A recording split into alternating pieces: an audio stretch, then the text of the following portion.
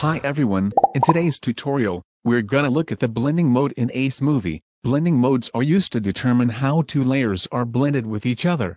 Let's take a look at blending mode. First, you need to add the footage to the timeline and go to the right. At the bottom of the image, here you can see the blending mode in the compositing. In the blending modes drop-down box, you can find normal as your default blend mode. Lighten mode will take us a look at the base color and blend color, and it keeps whichever one of the two is the lightest. Multiple modes will make your image darken than before. When you choose the blending mode, you can also make a little change for your video by adjusting the opacity and color. That will make your footage look more natural. Blending modes can be used for style, and also for fixing compositing issues.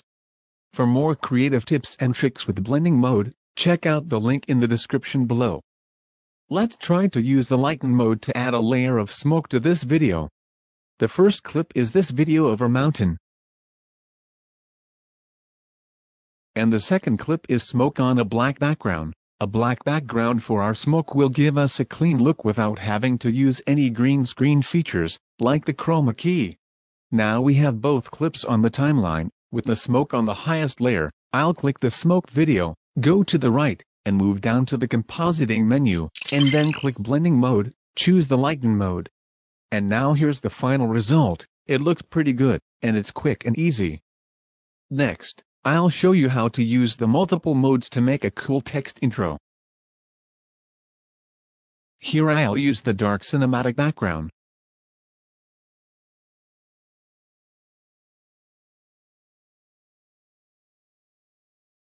And add a static text to the bottom of this video.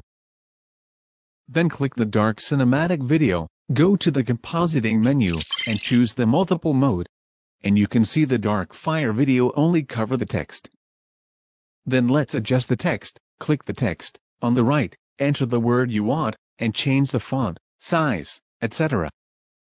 Besides, I'll increase the scale of the fire video and move it, let the light fill the text.